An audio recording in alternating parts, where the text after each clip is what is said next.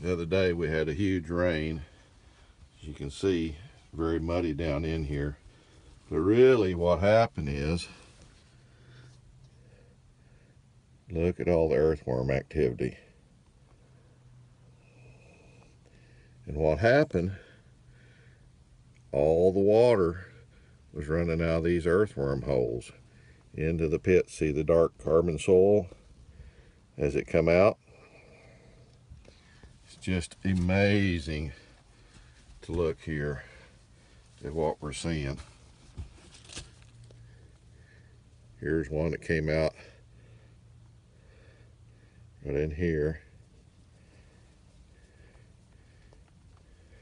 Run a big stream down. You see multiples here, but then as we scroll around, I broke this root off by accident. This is a soybean plant.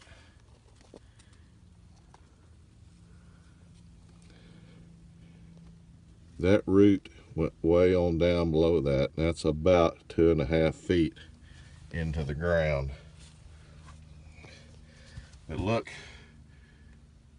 at all the water it was infiltrating down through this soil.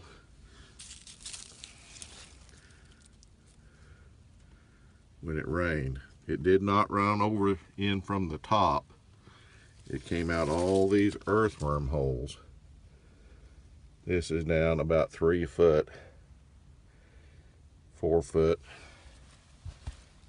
Here's some more examples. One of the most amazing things, I wished I could have been here when it was raining. All the water come out. And yet, we still have lots of mycorrhizal fungi galore here in this. Really done well.